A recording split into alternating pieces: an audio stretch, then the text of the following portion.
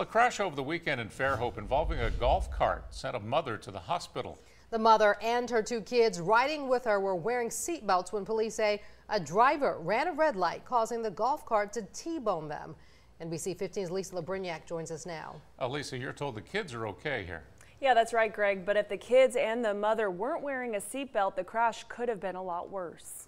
Seems like people take it very seriously, having their children secured. I've yet to see someone who didn't have their child properly secured. Gaines Zarzer has had his golf cart for about a year and uses it several times a week with his family.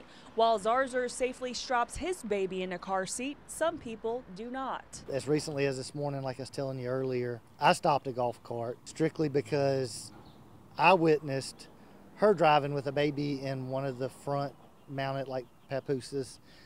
Looked to be a newer born baby, no tag, no car seat, and she's got it strapped to her. Lieutenant Shane Nolte is with the Fairhope Police Department. If this is a situation like the one that happened over the weekend, because that lady in that accident actually went to the hospital with minor injuries because she did hit the steering wheel and stuff, what if that baby's in between those two? A woman who works at the flower shop at the corner of Murphy and Section Street tells me she thinks the speed limit is too high. She didn't want to be on camera, but says she actually helped the two kids along with the mother involved in the accident on Saturday. She also says it's not only teens that have a problem with distracted driving. We don't take it anywhere outside of the downtown area where folks are usually driving pretty slow. That's not the case for everyone. Some people like to take it down Highway 98, and that is against the law. Because it is a road that's, the speed limit is higher than 35.